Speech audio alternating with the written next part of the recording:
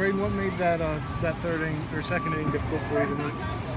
Just, I had to make an adjustment on the mound, and I didn't find that adjustment until later on in the game, and it bit me in the butt. I mean, I can't really explain the feeling. I mean, I don't like losing, but it should have definitely been a better outcome.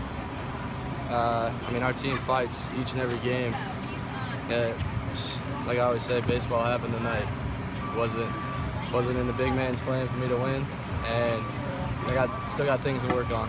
What was that adjustment you had to make? It's just a new mound. I mean, the bullpen mound is a little bit higher up than the game mound, and so I just had to go out there and try to get a feel for it, and it just wasn't the feel that I needed that early on in the game. Did the rain kind of play any part of that? Because I know the field was kind of wet there. Did that footing ever change anything? No, I'm not going to make any excuses for how the outcome came out. I can't do that because I should be able to make those adjustments, and tonight I didn't. And I think you passed Kip Balkman for strikeouts as a freshman. Is there any kind of silver lining in that tonight? No.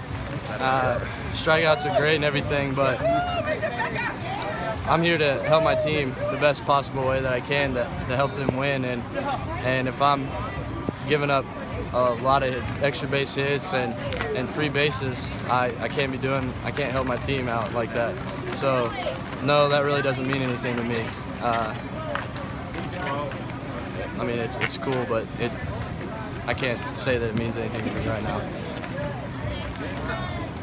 Thanks.